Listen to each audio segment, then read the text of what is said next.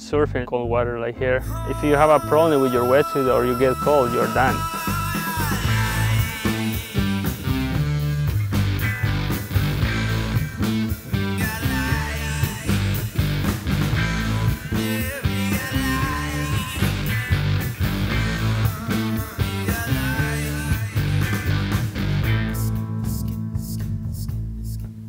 I think one of the unique things about the R&D process here at Patagonia and our wetsuit program is that we have a really wide approach. You know, being able to work on projects like a dry suit versus a neck-skin Ulex suit, all the way to our traditional wetsuit line.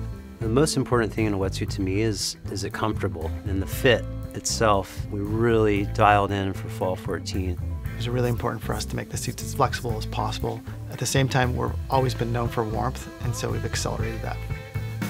It's pretty cool to think that you can look anywhere on the map and go, okay, there's a swell heading there.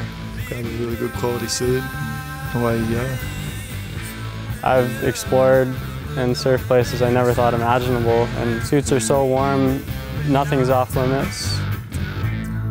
The dedication to fit on the new wetsuit is amazing. They're durable, they're warm, but they're so flexible now that it's a whole different experience in cold water. This year we really focused on the seam placement and make them as comfortable as possible, but also as durable as possible. It's a super exciting time for us. Our design philosophy comes from a functional need. It's our opportunity to make the suits better, and we've put everything we've got at this new line.